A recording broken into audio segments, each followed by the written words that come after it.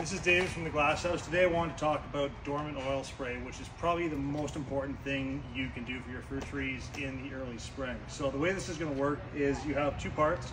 One is the horticultural oil and the other is the lime sulfur concentrate. So the horticultural oil will take care of any overwintering insect eggs, and the lime sulfur is going to take care of any fungal disease. So basically it is 2 bottles will come in the box. That's your lime sulfur and your oil. You're going to follow the instructions on the box and mix these into a 3-gallon sprayer. So the necessary amounts are noted. You're going to mix that into the sprayer. It can also be done in a handheld sprayer. You're just going to have to adjust the amounts.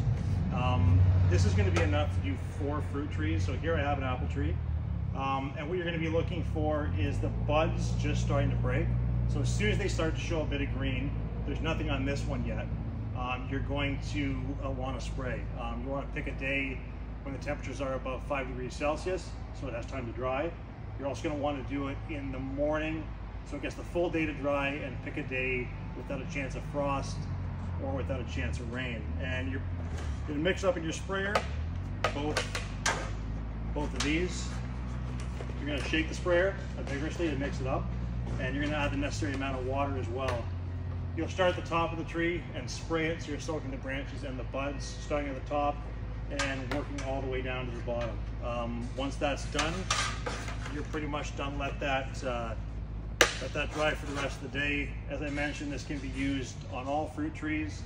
It can be used on roses and many ornamental shrubs as well. And that's about it. Thanks, guys.